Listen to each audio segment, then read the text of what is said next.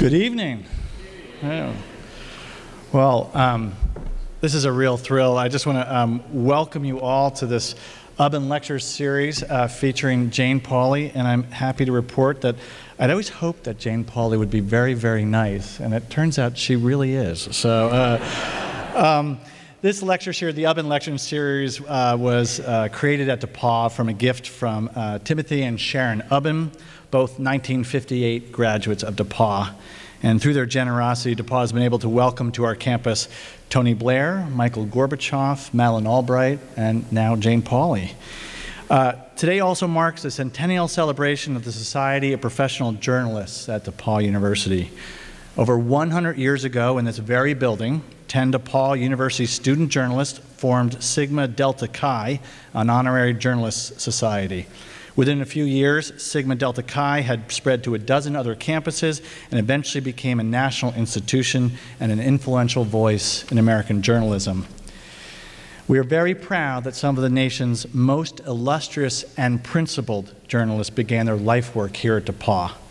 In fact, when President John F. Kennedy hosted a White House luncheon in January 1962 for 12 outstanding journalists, the guests included 3 DePauw graduates: Bernard Barney Kilgore, 29, of the Wall Street Journal; Gene Pulliam, class of 10, of the Indianapolis Star; and Don Maxwell, class of 21, of the Chicago Tribune, all of whom were also DePauw trustees. Now, the torch has been carried on by the likes of Bob Steele, Pulliam Distinguished Visiting Professor of Journalism at DePauw; James B. Stewart, currently editor-at-large of Smart Money, reporter-at-large at The New Yorker, and Bloomberg Professor of Business and Economic Journalism at Columbia University; and, of course, the late Jack McQuethy, who prior to his tragic death last year was ABC News Chief National Security Correspondent. So thank you for being with us here tonight to celebrate the founding of the Society of Professional Journalists. Introducing our featured speaker today will be Dr. Susan Hahn, James Whitcomb Riley Distinguished Professor, Professor of English, Director of the Women's Studies Program, and Director of the Writing Center. Dr. Hahn earned her PhD from the University of California and came to DePauw in 1996. Her area of interest is in the history of the novel, and her dissertation focused on Thomas Hardy. She's presented papers on feminist issues for the last 11 years and is currently working on research on the writings of Willa Cather and Edith Wharton. So, Professor Hahn.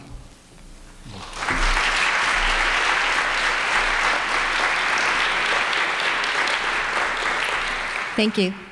I'm delighted to have the opportunity to introduce Jane Pauley and to highlight a few of her outstanding achievements in journalism. I had been wondering how to address her, but I learned at dinner that Dr. Pauley received an honorary degree at DePauw, here at DePauw in 1978, so my problem is solved, and hereafter she'll be Dr. Pauley. Since Dr. Pauley was born and raised in Indiana, I guess we can officially say, welcome home. As many of you know, she began her very distinguished career here in Indianapolis in 1972 as a reporter and anchor for CBS affiliate Wish TV. And we have the very man that hired her sitting here, who told some wonderful stories at dinner about his prescience in recognizing her talent. Within a few short years, she was the first female evening news anchor at NBC WMAQ in Chicago. She moved on to prestigious positions as host of NBC's Today Show for 13 years, weekend anchor of the NBC Nightly News, and host of Dateline, Real Life with Jane Pauley, and The Jane Pauley Show. She is also now a best-selling author, and I can highly recommend her 2004 memoir, Skywriting, which I had the privilege of reading a couple of summers ago. And if you want to know more about her career, definitely read it. Dr. Pauley has been recognized by her peers for her excellent work with numerous significant awards. The Edward R. Murrow Award for Outstanding Achievement, the Radio and Television News Directors Association's Paul White Award for Lifetime Contribution to Electronic Journalism, the Gracie Allen Award for Outstanding Achievement by an individual from an American Women in Radio and Television, and the first International Matrix Award from the Association for Women in Communication. Jane Pauley's career is outstanding by any professional measure. For many of us, though, we have been especially inspired by her as a role model, by her roles as a model, a mentor, and a groundbreaker for women entering careers traditionally dominated by men. From my point of view, her very visible presence in so many forums has been especially inspiring to women. She is among those who has made it easier for all women to be recognized as professionals, and her work has contributed to the many advances women have made as we pursue our dreams in our chosen careers. Please join me in thanking and welcoming Jane Pauley.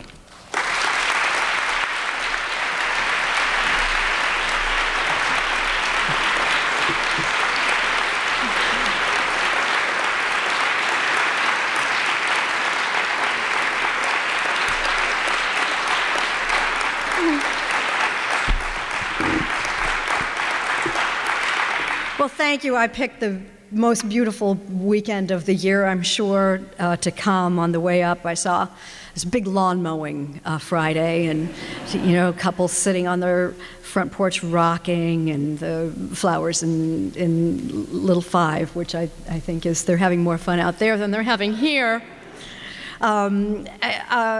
It's an interesting crowd. I know there are a lot of SPJ journalists here, maybe people just from the Greencastle area. I'm glad you came. Wouldn't be surprised if they're undergraduates, are recognized by your attire, and maybe a Kappa Gamma or two with whom, yes. I thought the attractive girls in the corner might, yeah. And a lot of old friends from my years with SPJ and journalism in Indianapolis. And I know a lot of people here would join me in acknowledging Leanne Harper, whose husband, Terry Harper, everybody with SPJ has the fondest thoughts of. Terry's having a kind of a tough time now, the executive director of SPJ, and our thoughts are with you, Leanne, where you are now. Susan, thank you for a very generous introduction. If we sat together at dinner, we would have talked more. I have Willa Cather and Edith Wharton by my bedside now. Your introduction was a little long on awards that I have won or been given and have forgotten about. It sounds like I've had a really interesting career. And one of those careers that spans the 60s, 70s, 80s, 90s, and beyond, like a classic radio format. If they still have those, yeah. But I do appreciate the perspective that you took, Susan, and in particular, I mean by keeping things in perspective. The 100th anniversary of SPJ, it would seem all the more important to keep things in perspective. I think I had a kindred spirit in a man I never met, though I recycled his stuff a lot on the New News in Indianapolis at Channel 8. He might not have felt a kindred spirit to me, and in fact, if he were still alive, might be wondering what the heck I'm talking about. You remember, many of you, Charles Kuralt and his wonderful On the Road series for CBS. I mean, he was one of the greatest, and yet he gave a speech at RTNDA. I was looking up that thing he said about Anchorman hair, which I won't go into now, but it was really funny. But he said, "It is wonderful to watch a great news organization like the one I work for gear up to cover a big story, and I have watched and watched." Yeah.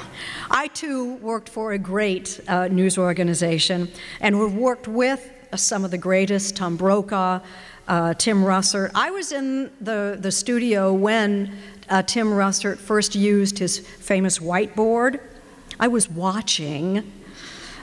I was not a pioneer in broadcasting like Barbara Walters and her generation, though Barbara has said that of all of us, I don't know who she meant by all of us, but she said, of all of us, I'm Jane Pauley. I'm the only one who really had it all, which I think is pretty ironic because in my day I was a big having it all debunker, unless having it all meant guilt, burnout, and stress. In the 80s, when my having it all decade was at its peak, there was a baby boom on morning television. Good Morning America and the Today Show had dueling pregnancies. This was kind of a novelty at the time because before our generation, you literally wouldn't say pregnant woman on television, much less be one. This is amazing. When Barbara Walters took a day off from the Today Show to adopt a baby girl, she didn't even tell her colleagues where she was going. Well, Joan London started it on Good Morning America. She was pregnant first, but I trumped her with twins. I had a boss at the time, a real character, a guy named Steve Friedman, and a colleague that many of you will remember very well named Willard Scott. It was a little like working with Barnum and Bailey. Now, it's kind of comical being pregnant with twins, but I was trying to keep kind of a low profile. Well, Steve Friedman once boasted to the press that we have twice as many babies coming as any other morning show. Even though my twins never appeared on camera, not even in photographs. But out of sight was not out of mind. Last fall, I came back to Indiana doing some campaigning on the other side of the rope, so to speak, and my daughter Ricky was accustomed to being asked by people, "Are you one of the twins?"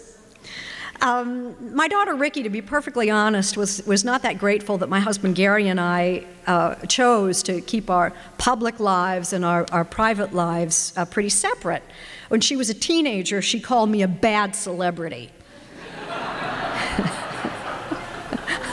But some people, I think, must have drawn the opposite conclusion because without any evidence, assumed I was a good mother, as if keeping my family off stage implied that I had a real life at home.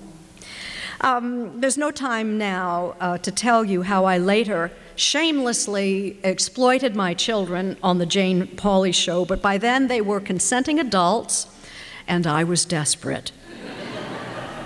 But a generation ago, women appearing on TV every day, whether on the morning shows or on local anchor desks, working side by side with men in a professional setting, we reflected changes, dramatic changes going on in society. We all covered the first woman this or that. I personally covered the first woman on a presidential nominating ticket, the first woman astronaut, the first woman driver at the Indy 500, the first woman jockey, probably the first woman bank robber. We did a long list of firsts.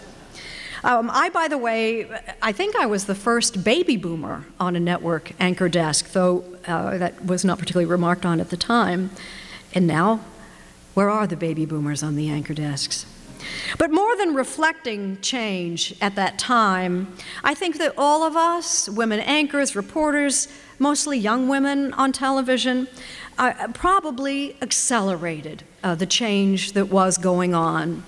We made working, and even working while pregnant, look normal, and probably helped it to become the norm, and all while doing what just came naturally. And for that, I'm celebrated. My husband Gary and I share the distinction of having honorary degrees from DePauw, mine in 1978, as Susan mentioned. Gary's in 1983 when I was pregnant. Maybe I didn't know yet. I was very new pregnancy and still secret. The twins were born 7 months after that commencement in 1983, and giving birth was not as painful as giving these children names that their parents could agree on. So my twin babies, for several days at least, were known as Twin A and Twin B. And according to a wire service report, fairly premature, I saw this recently, we had decided on Richard for the boy, and the girl would be called Twinba.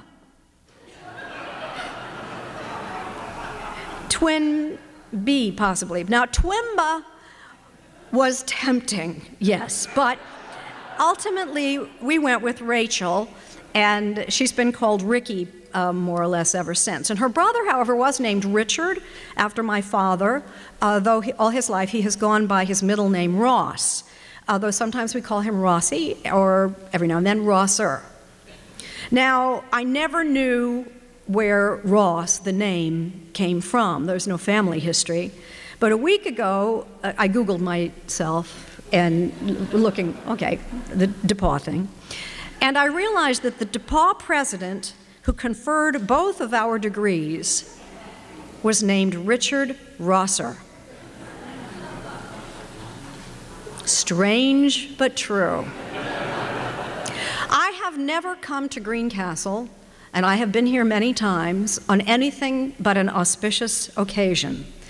I am fairly confident, though as my remarks will later undermine any confidence you may have in my recollection, but I'm fairly confident that my first assignment was here at DePauw to cover the opening of the brand new Science Center, which, by the way, I thought was holding up pretty well in middle age, though I hear it's had some work done.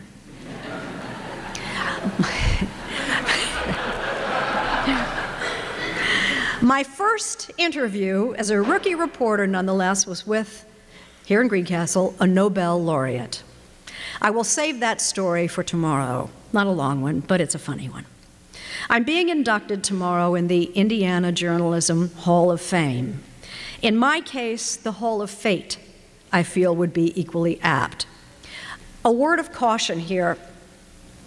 Whenever I, in the past, have implied that luck or timing had anything to do with the success I have enjoyed, the gentleman here in the front row, Lee Giles, the news director who hired me, he's a mild-mannered looking man, but his blood pressure rises. In fact, it was at an SPJ event that I first observed a surprising phenomenon. He even used publicly at a microphone language I had never heard from Lee Giles before. He said, "Give me a break," which was pretty harsh coming from Lee Giles. So keep an eye on him, because Lee, I'm heading that direction again. Consider my background in journalism. It was a case of like father, like daughter. We both delivered the news. My father had a paper route. He grew up in Morristown, Indiana. He was a hardworking kid, also mowed lawns. He was smart, and he won a scholarship to DePauw, though he didn't come. It was during the Depression. He had heavy family responsibilities for a teenager, felt that he had to, quote, get productive right away. Well, I guess his bad luck was my good fortune, because he got a job at an office where he met my mother. It was the Wilson Milk Company. They sold evaporated milk. Mom was the accounts payable department. She handled the books. And when she left the company to start her family, she pretty much handled the books at our house. There was no deficit spending in our house. Both of my parents were Republicans, though I think my mother was somewhat to the right of my father. And she was not happy, not one little bit, when I got a summer job during college at the Indiana Democratic State Central Committee. To compound this insult, 5 days a week, her car wasn't in the garage, it was in the Democratic State Committee parking lot. But it wasn't my fault. My father got me a job working for the Democrats, which was a hinge moment in my life. He met a man at a Presbyterian men's breakfast in downtown Indianapolis, and in Dateline parlance, what happened next would change my life forever. I will let that thread dangle just a moment and introduce another one. My parents, being fiscal conservatives, were very careful with the dollar. and equally careful with dimes, nickels, and pennies. And yet, the flow of change out the front door at our house was constant, a trickle of change, but steady. There was a veritable parade of boys at our Pauley doorstep. They were paper boys, delivering morning and afternoon, collecting. That doorbell was ringing constantly. My parents took all 3 Indianapolis newspapers, the Star in the morning, the News in the afternoon, and also the more liberal Times. And they read them. The vision of my father reading in bed. For some reason, he read these newspapers in bed at night, or waiting for daughters to come home from dates, Daddy sitting in a pool of light in his rocking chair reading the papers, a vivid memory. My mother was frighteningly well informed. She hadn't gone to college either, but I remember one evening at dinner, I was in college, a political science major at IU, and Mom drops the name Milton Friedman. Now, I sort of knew who an economist, I guess, but I could not have used his name in a sentence, much less an argument. My mother was formidable. Now, we weren't like the Kennedys. Don't get Mom started on the Kennedys. When my mother talked politics, it was not an intellectual exercise. Politics were visceral with her. Politics mattered deeply. She would not have been happy that Janie came home and campaigned for Obama last fall, but never mind that. My father, it was the money. Money mattered deeply to Daddy. Not spending money was recreational for my father. This is a slightly off point, but he had a favorite brand of underwear. And when he decided it was time to replace them, it seems the company had been out of business for like 20 years. And yet, those 3 newspaper subscriptions, 3 of them, what was that about? My parents had a more than casual interest in current events. Current events for them were more causal than casual. Their whole generation lived their lives between the headlines, and aren't we getting a taste of that now? My father's father had a business in Morristown on Main Street. It went down with Wall Street after the crash in '29. My father's greetings from Uncle Sam came 3 weeks before Pearl Harbor. And again, when nobody was expecting another war, the one thereafter that was called That Korean Mess in our house. It was just like the reservists being sent off to Iraq and leaving families behind. In September of 1950, my father was the 2nd oldest man in boot camp. I was born 2 months later in 1950, and the 20th century was very, very good to me. I had a stake in current events too, but for me it was more like winning the sweepstakes. My parents subscribed to 3 newspapers. I subscribed to 3 news magazines, Time, Newsweek, and U.S. News and World Report. This was the resource material that made 15-year-old Janie Pauley seem fluent in current events.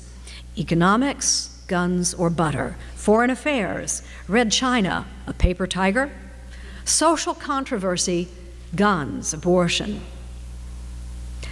Well, buckle up, Lee. In his latest bestseller, the Tipping Point author Malcolm Gladwell argues in Outlier that talent is overrated. He concludes that the secret of success is luck and timing. What he describes as unique opportunities and the steady accumulation of advantages. Now, my career hardly rises to Gladwellian proportions like a Bill Gates or Stephen Jobs, but the template fits. How you doing, Lee? Oh, he's taking notes. Oh, it's getting ugly tomorrow, I can see it. Earlier today, I visited my alma mater, Warren Central, on the far east side of Indianapolis. Warren Central has been state speech and debate champs for 3 of the last 4 years. I went to help them celebrate, though I confess I was a little dismayed that all the new hardware was crowding the 40-year-old evidence of my heyday. I was a state champion in girls extemporaneous speaking in 1968. Now, back in the 60s, 3 governors of Hoosier Girls State came from Warren Central. I was the second of those 3. A man named Harry Wilfong. Is there another governor of... Hi, we'll talk later. Okay, a man named Harry Wilfong was our common denominator. He was our unique opportunity. He created the best speech and debate program in the state and what may have been one of the largest National Forensics League chapters in the country. For every weekend for 3 years, I boarded one of his team buses, we often filled 2, to competitions all over central Indiana. He was my unique opportunity, and those competitions were a unique or a steady accumulation. You try to read my writing. Okay, those weekly speech and debate competitions were my steady yes, that's right, steady accumulation of advantages. You know, I heard Barack Obama in Mexico the other day, and he sounded tired. It was the first time I'd ever heard him stumble repeatedly. So give me a break here. Okay. Point was, oh, thank you, thank you. My point was that was the luck and timing, and that I got, as a result, better and better. Now, to speak of timing, just for the sake of illustrating Gladwell's argument, because I know most of you haven't read the book Outliers, and to be perfectly honest, I've only read the excerpts. But which of those 3 governors of Girls State from Warren Central in the 60s, each talented, each a favorite of Harry Wilfong, the speech coach, which of them had the best shot at the brass ring?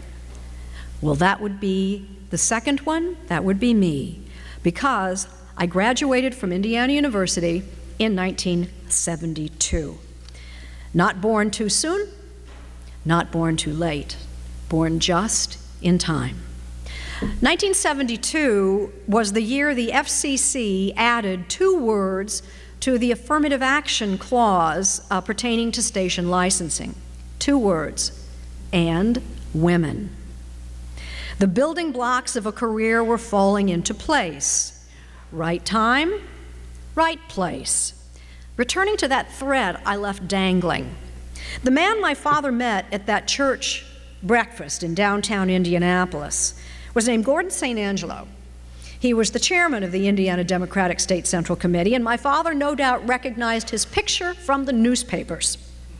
Now, my father was a salesman, outgoing fellow, would never miss an opportunity to brag about his daughter, and probably said something about, my Janie's in politics too, you know, governor of Girl State and all.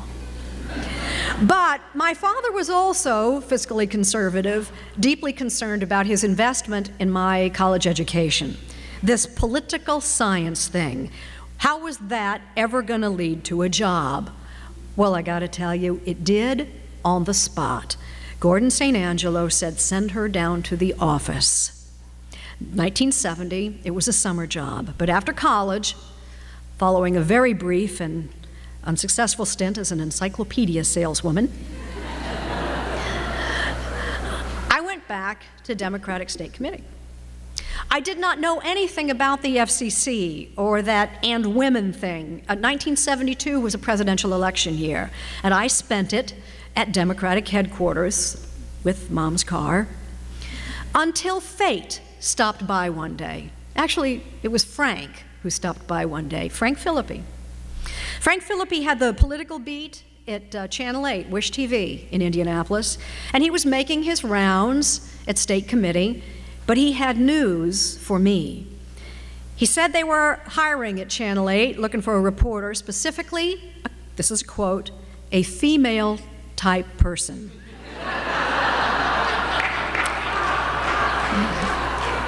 My type exactly. And to be frank, I pretty much figured this interview was going to be a formality, what with my credentials and all. I mean, what more could this Lee Giles guy possibly be looking for? Well, two things, actually. Lee Giles had previously hired female-type persons, but they had degrees in journalism, and they had experience in journalism, which I did not, neither. And yet, for $125 a week, Lee hired me. Temporary, probationary, 90 days. 30? 30. Well, needless to say, neither Lee Giles nor Jane Pauley ever expected me to be successful, much less this Hall of Fame, much less famous. I think, though, my parents were more surprised than either of us. After my debut on the Today Show, a local newspaper reporter called home. My mother answered the phone. How did she think Janie did? And this is what appeared in the newspaper. My mother said, fairly well. I think she was absolutely right. Now, my daughter now has seen this tape, probably more often than she likes, and she says, you were trying too hard, Mom. Duh. I was 25. I won the job in what I guess today we would call a reality show. The summer of 1976, it was an on-air tryout. There were about 5 of us, 6 maybe, women 5 to 20 years older than I was, all with experience. I'm here skipping over 1 year I spent in Chicago, except to say that when my boss in Chicago poked his head in my office that day to ask, would I mind filling in on Today, because he did not tell me that I was auditioning for a job. When he poked his head in the office that day, I was expecting to be fired. I was saved by audience research that summer, which I am told I won every category but one. Experience. Duh. A woman well-known and worldly, some of you would remember the name Barbara Hauer, advised me to stop telling people how old I was. They're gonna remember. Like that was a problem I really thought I'd be needing to worry about. Television looked so different then, and I looked so different from anything on television then. My colleagues, all men, 10, 20, 40 years older, men who could unselfconsciously make pronouncements such as, and that's the way it is. In those days, there was actually a premium on maturity and gravitas, qualities that I lacked in abundance. What did I have in abundance? Hair.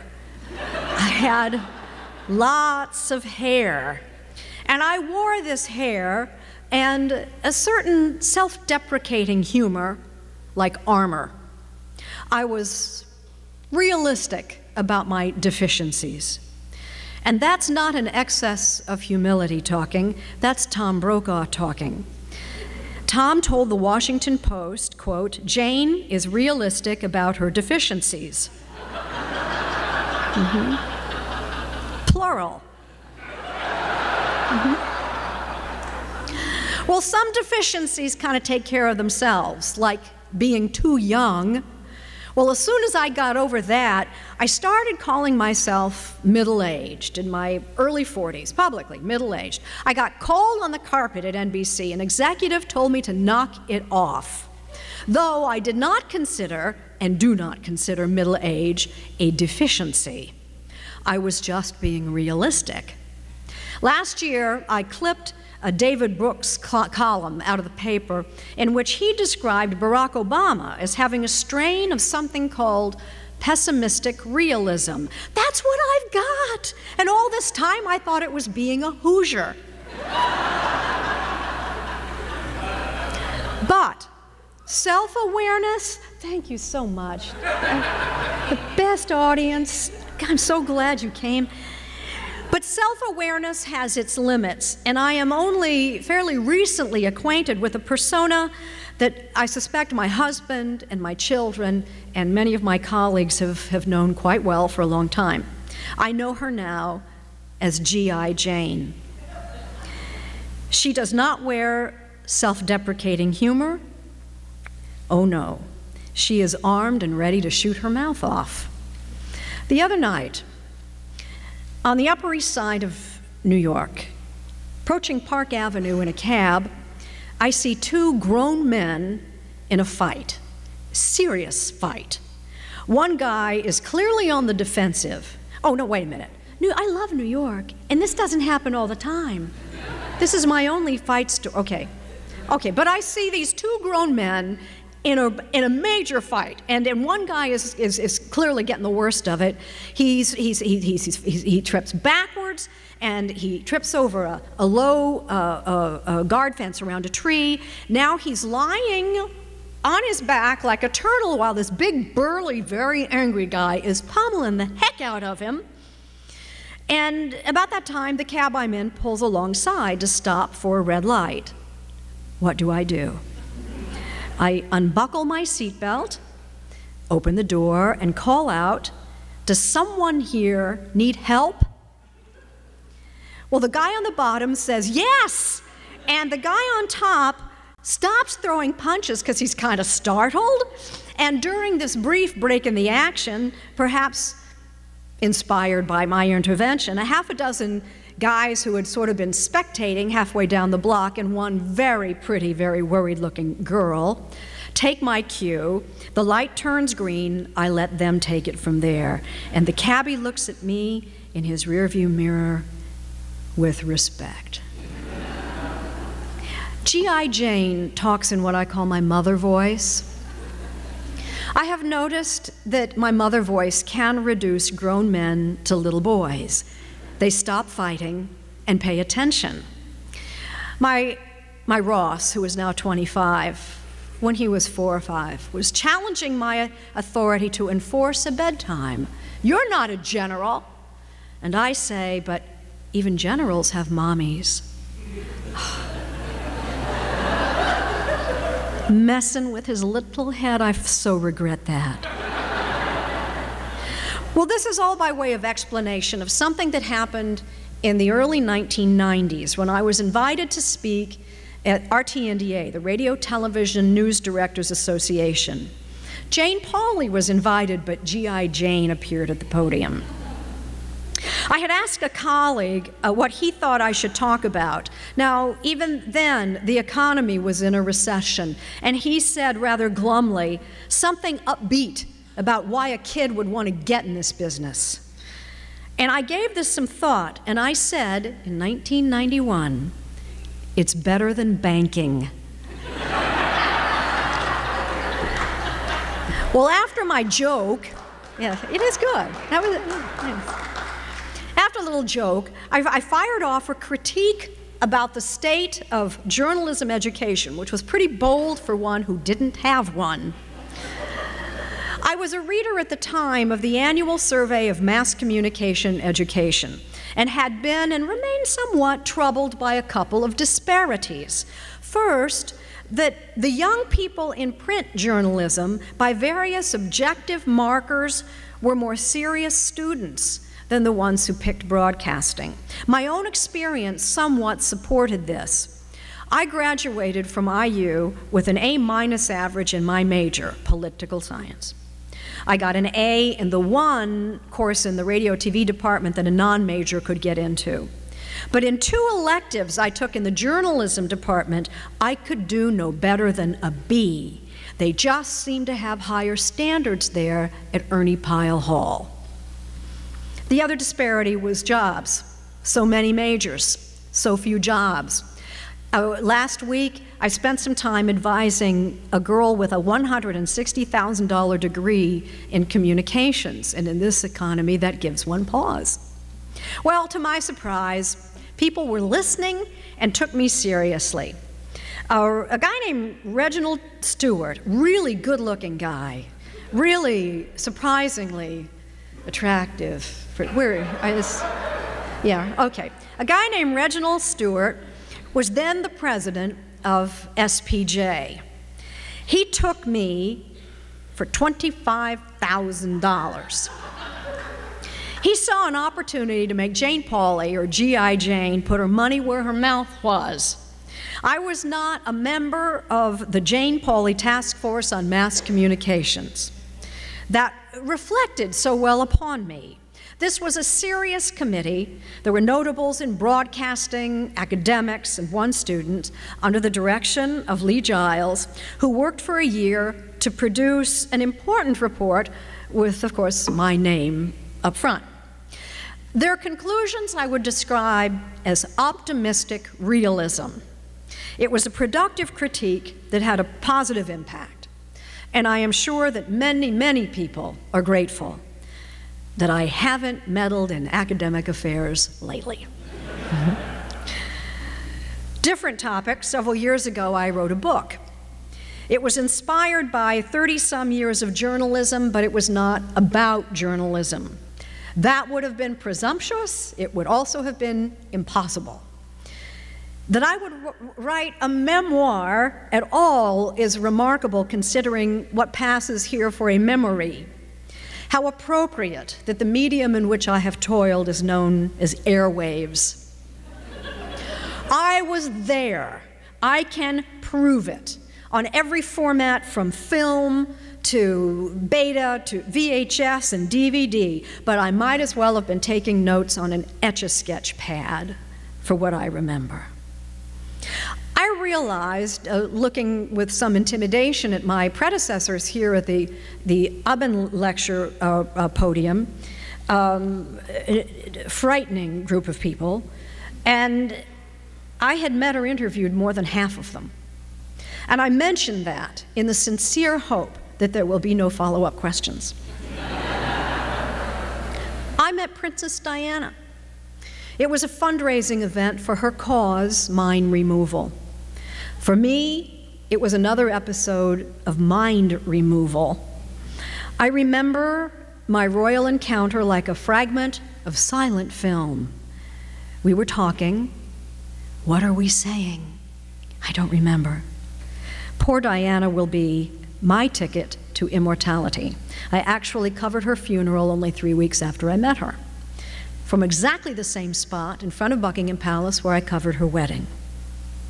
My memory, I guess you could call it impressionistic, not journalistic so much. So me write a book, I would have said, you gotta be crazy. I was the last person I ever thought would write a book or be crazy. I wasn't actually crazy, it was a mood disorder. It's not a cognitive disorder. Hadn't it been said by a president of NBC News that Jane Pauley had the best mental health in the business?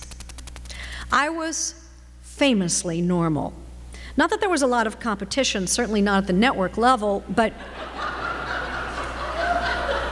frankly, I thought I had the normal territory pretty locked up.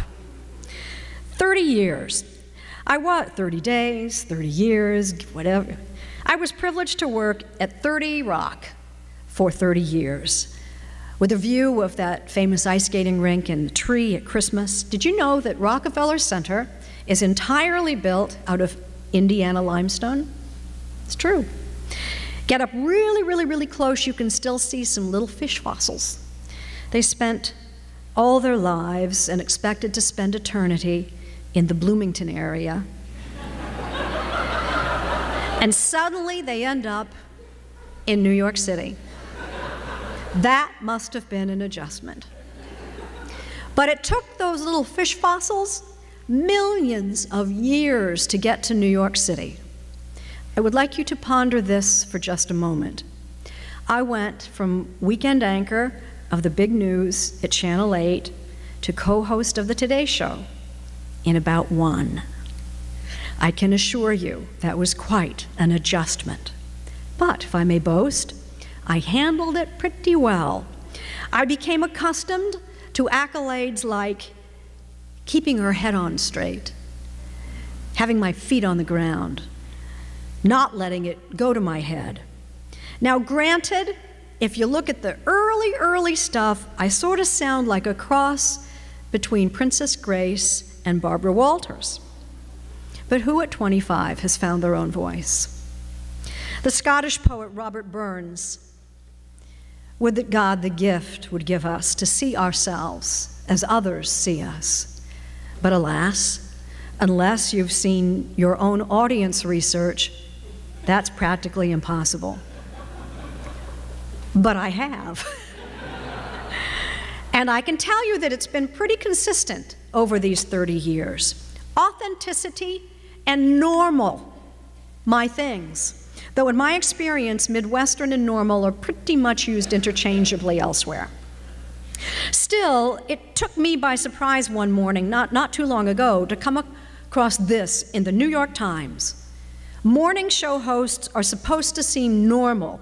That's the quality that got Jane Pauley her job on Today in 1976. This assertion was made without irony, though I suspected the reporter had read my book, Skywriting: A Life Out of the Blue, in which I described the morning I ceased to be famously normal. It was a Monday, coincidentally the very first day of a 6-week sabbatical from NBC. My calendar was packed with meetings. I planned to work on a book. I was chatting with a doctor. I filled an hour with enthusiasm and big plans, and at last he said, "Jane, you seem to be racing." And he asked, did I know about bipolar disorder? Now, as a generalist and a journalist, I know a little bit about a lot of things. And I knew that bipolar was once more commonly called manic depression. I knew about Ted Turner. I knew it wasn't good news. But I knew it was news. It was news that I had it, and I recognized a good story.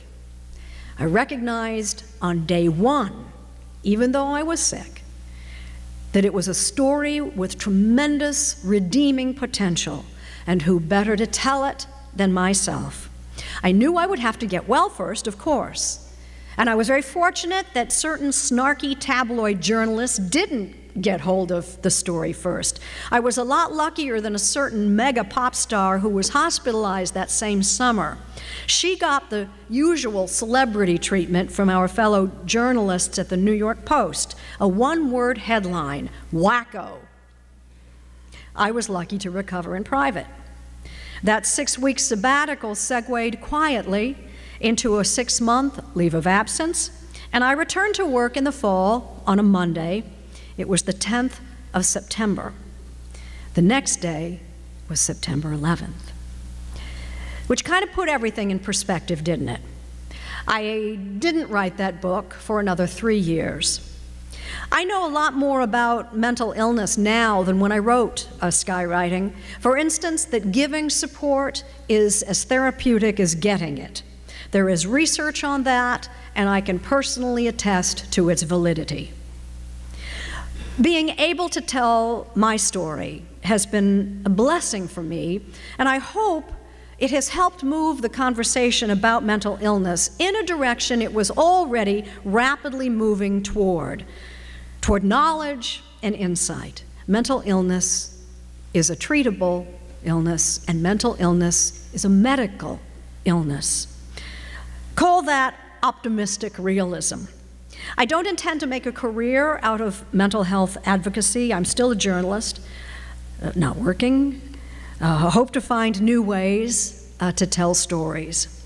But I don't think I ever told or will ever tell a story more important than the one I told about myself.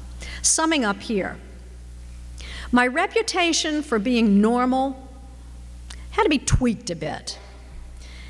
But that authenticity part, that's held up pretty well. In fact, I think you might even call it my claim to fame. Thank you.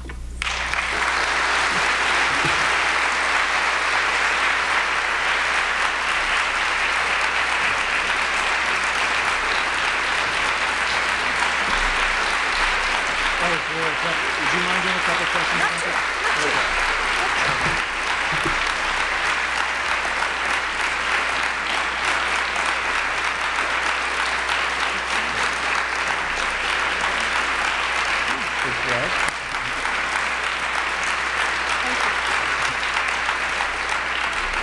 Well, to quote your mother, you did fairly well. We have time for a few questions, and we have microphones on both sides, so I'd invite people to come up and give Jane Pauley some questions. Thank you. While you're waiting to warm up your hands to ask questions, I have to tell you, my daughter flew out to Indiana from New York and was on standby with another guy that got on the plane, and they were lucky to get the 2 back seats, and it turned out your brand new president was her seatmate on a flight from New York. I picked her up at the airport in Indianapolis. She just, the coolest dude in the world. I mean, my God. Yeah, and I mean, she doesn't get excited like that, you know. She's pretty laid back cookie, but very, very impressed, and I'm fairly impressed myself. Yeah. Okay. Yeah. All right. I mean, we're committed to questions, so. Oh, hello. I didn't see microphones. Hi there. Hi. My name is Lori, and I'm a student at IU, a graduate student, and I'm doing research in press coverage of the Obama campaign. Mm-hmm. And so I was interested in knowing what kind of reaction you've gotten as a journalist who became a political activist from other journalists. For one thing, it was really under the radar. You know, people really didn't know I was here. And I thought about that, but I haven't worked for NBC News in 6 years. And while I was very cognizant of the fact that once a journalist, and particularly one that I flatter myself I had a good reputation for being trustworthy.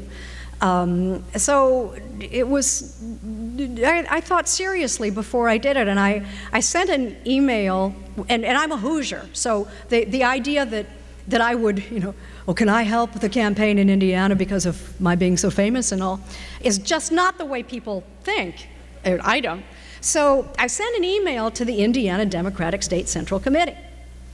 And the top of the line said, can Jane Pauley help Obama in Indiana? And then the body of the email, you know, said, you may not remember, I used to work for NBC, and before that I was at the Indiana State, I worked at State. Anyway, so, and I was so self-conscious about it, and I get this email back fairly quickly, and in capital letters it said, yes, she can.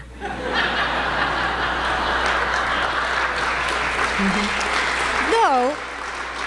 I mean, I watched election night. I mean, in Indiana went blue, but at 2 in the morning, and just barely. So, as a non-working journalist, as a political science major, from a family where politics and current events really weren't news, it was life. I mean, I think that's one of the differences between, you know, some journalists growing up in families of journalists, you know, it's the news, it's about getting the story. And a difference between me, we were talking earlier with someone, the difference between me and Judy Woodruff, who is a journalist to the bone core, you know, get the story. With me, it was more find the story, and I think my essential nature, very objective. My husband once explained at dinner, you remember the Tanya Harding, Nancy Kerrigan episode? Okay. So the kids, this is a long time ago, so my kids were littler.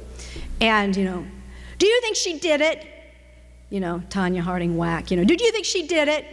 And Gary said to the kids, you know, sure as hell she did it, but your mom won't say so because she's too objective.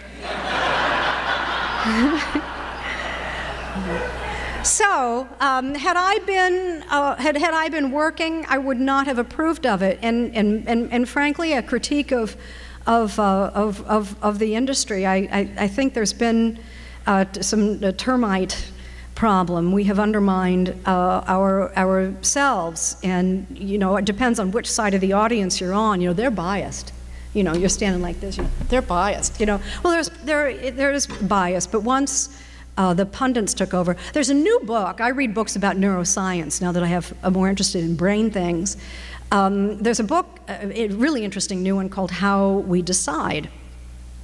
And there's a page in it, you rip it out, blow it up, and frame it about pundits. There's research that shows that pundits on average get it wrong beyond chance.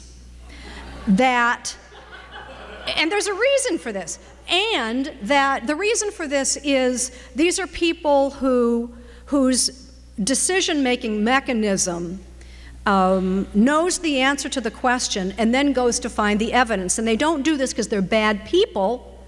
They do this because it's human nature, and that they do this anyway. So the pundits, according to research, that you can trust the least are the ones who are most certain.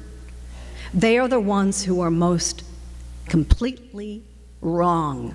And you know, to a degree, I think that you know, the media is you know, punditry is kind of what it is, and it wasn't that way when, you know, when I started. Though my mother never trusted the media, certainly not when I was on it, because she knew I'd been contaminated by the Democrats.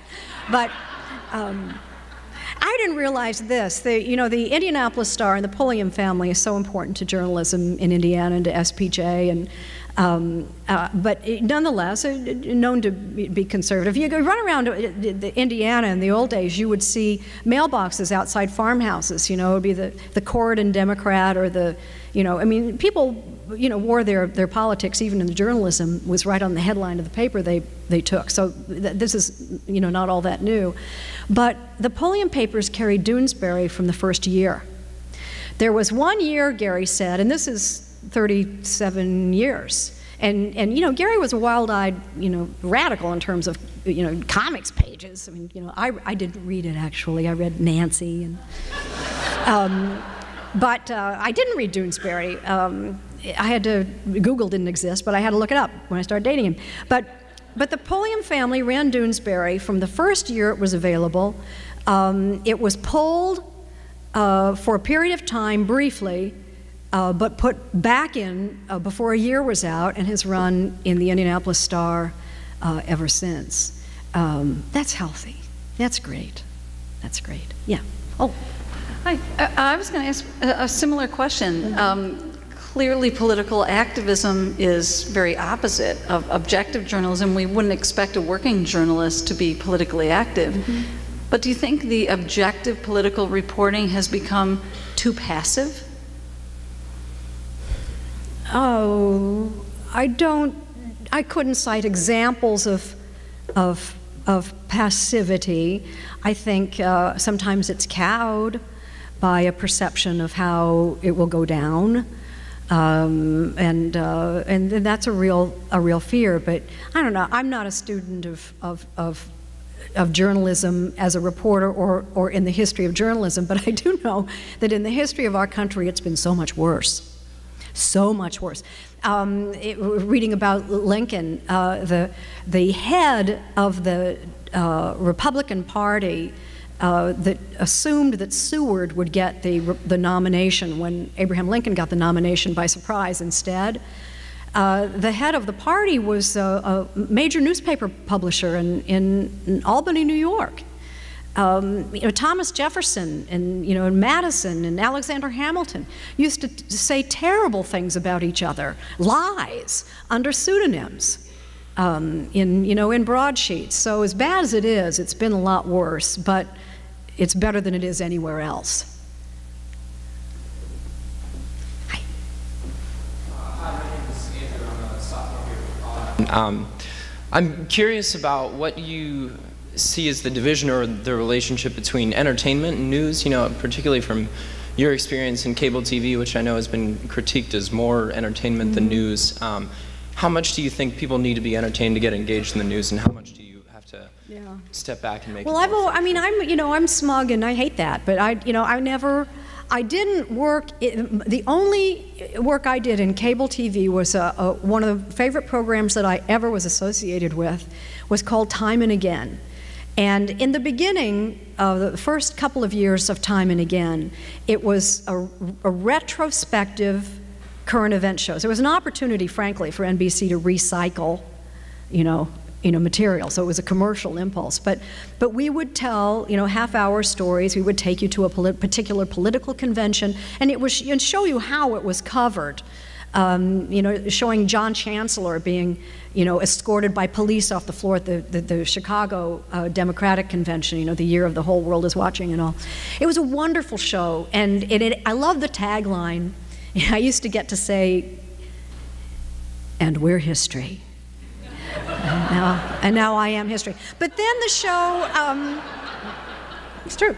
But then the show, I stopped doing the show, and the show evolved into celebrities. It was totally, you know, that my immortality, the wedding, the wedding, the wedding, the funeral, the wedding, the funeral, you know, it totally became a celebrity show, but it was more successful, and less news and more successful. A Dateline, you know, how it would change her life forever. What she didn't know would, you know, I mean, there were all these storytelling flourishes, but, you know, once again, even in, you know, straight old-time journalism, you know, telling a story means keeping your interest. You know, that's why you put, you know, you don't bury your lead. The reason you do that is because you want the reader to stay with you all the way, you know, through the story. But, you know,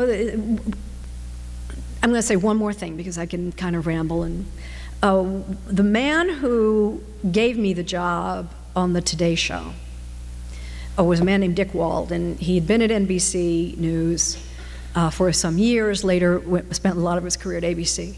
He was the first president of a network news organization that accidentally finished the year with more money than he started with. And before that, the news organizations were you know, not expected to make a profit. They were what, you know, made, you know, the Tiffany Network was, CBS News was what made it the Tiffany Network. But the year he made a profit, suddenly, you know, television became a commercial enterprise. And now, I mean, consider what's happening to newspapers. And my husband is a cartoonist, and he's losing papers. The newspaper, you know, implosion that he always thought might happen is happening so quickly. And it's because commercial newspapers are commercially supported, and if the advertising dollars aren't there, you know, subscription sales don't cover the costs. So, you know, commercial, we don't have the BBC, you know, we don't have a state-supported newspaper, nor would we want one. So, you know, you tip one way or the other. I think, though, I personally think, though nobody but you have asked me, and you didn't ask me this, but that one way, you know, the news media can get its niche back is to get straight again. Because, you know, when you're competing with entertainment programs, well, the entertainment programs are probably going to do better. So if you do what they're not doing, reliably and well, I mean, I depend on the NewsHour on PBS. I pray that Jim Lehrer lives forever. Because, you know, what they do is journalism and broadcast journalism, and it's, in my opinion, the absolute best, and I absolutely depend on it. I gotta say, the network shows are, to me, I watch them, but they're optional. The NewsHour is not optional. Hello, Dr. Pauley. My name is Abigail Oliver, and I'm a senior here at DePauw. My father still boasts to this day that he received his degree with Jane Pauley in 1978. So that's always been fun. Yeah, so I'm older than her father. Yes, I see. That would make me, let's figure this out. Your father was in kindergarten when I was in the 6th grade. Only by 6 years. Yeah. Anyway, it. but you're lovely, and he did a great job. You must be very proud. Thank you. Do you have a job next year? Not yet, but I'm hoping to get into sports broadcasting. Sports broadcasting? Yes. Yeah. So if you have any contacts, feel free to. Yeah.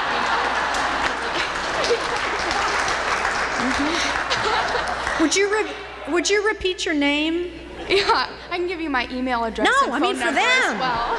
You never know. Abigail Oliver, yes. Yeah. Yeah. My question isn't quite as intellectual, but I wanted to know the most shocking answer you have ever gotten from a question when you've been doing an interview. that you were not expecting at all? I already told you I have a memory like Swiss cheese.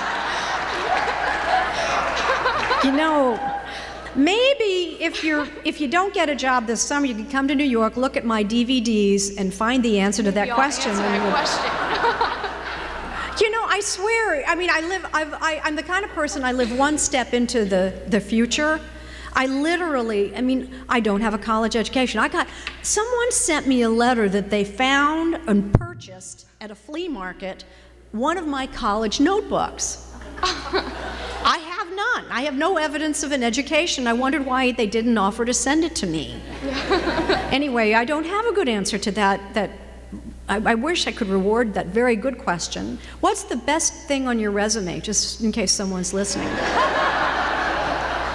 Well, I've done lots of internships with sports media, and I've also had a lot of public relations experience, which helps a lot in broadcasting. Yeah. And I've also worked for the Royals Radio Network, and this is not. So my son Tommy's graduating this year too. Oh, yeah. And he's not specifically interested in sports broadcasting, but sports something.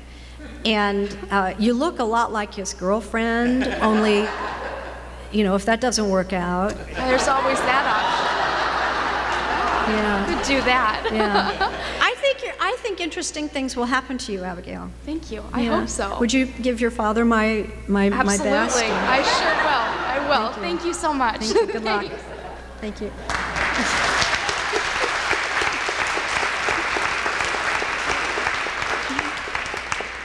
Hi, I drove over here from Bloomington to see you tonight. Oh, thank you. And I was wondering if you're familiar with Dawn Johnson, the IU law professor and soccer mom, Sunday school teacher that President Obama has nominated for his to head his Office of Legal Counsel.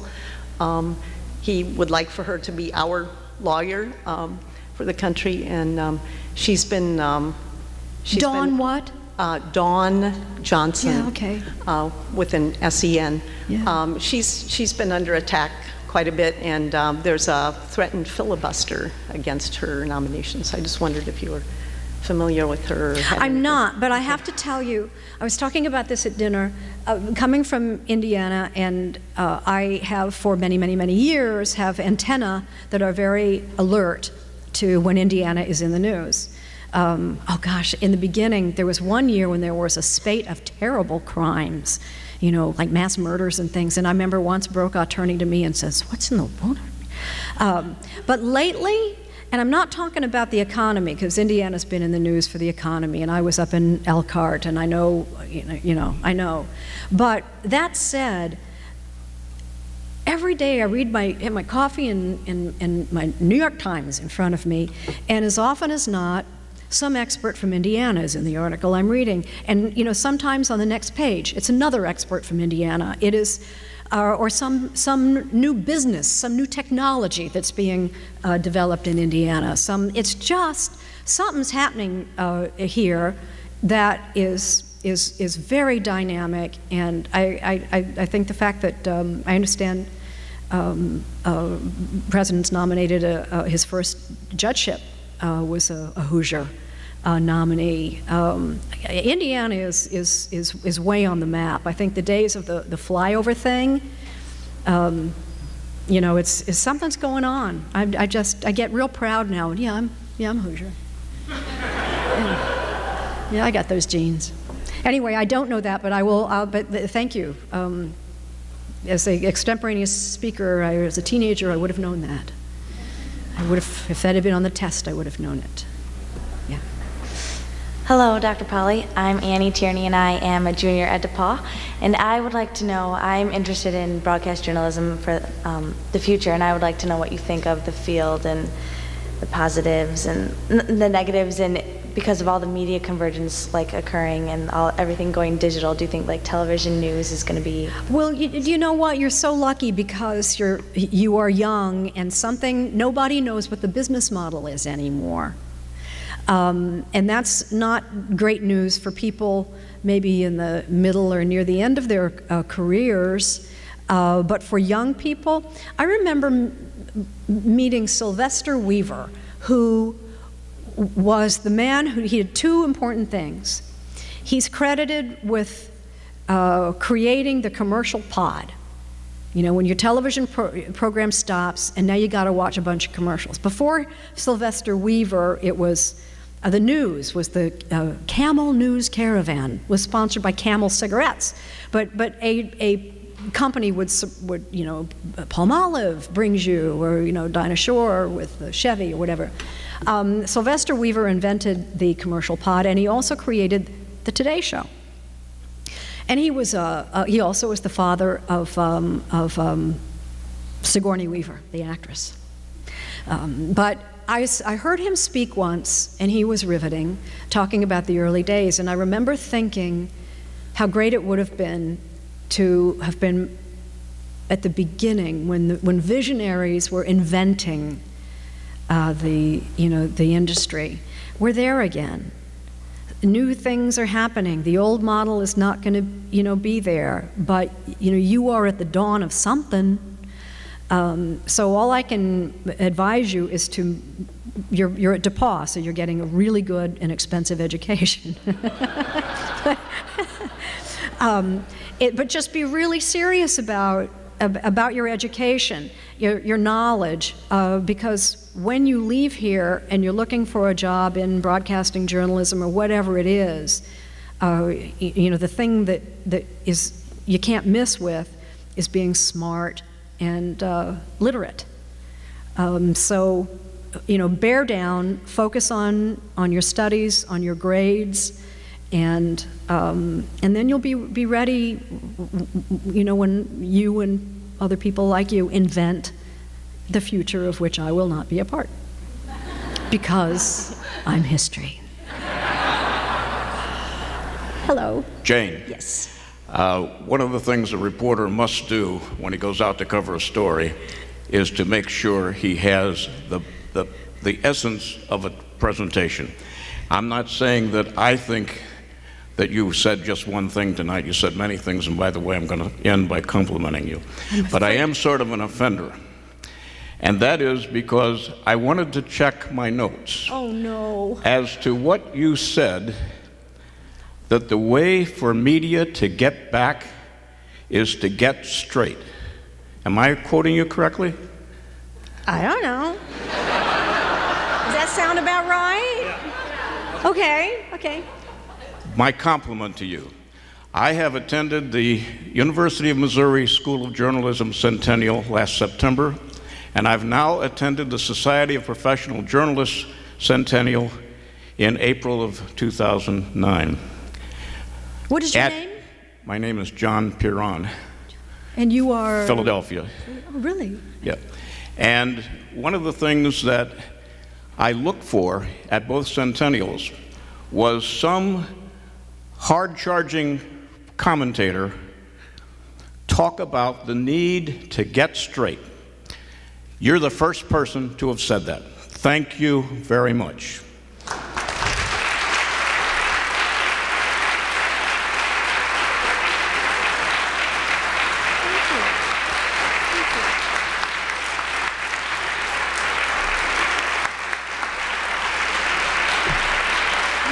I'm not going to say anything else.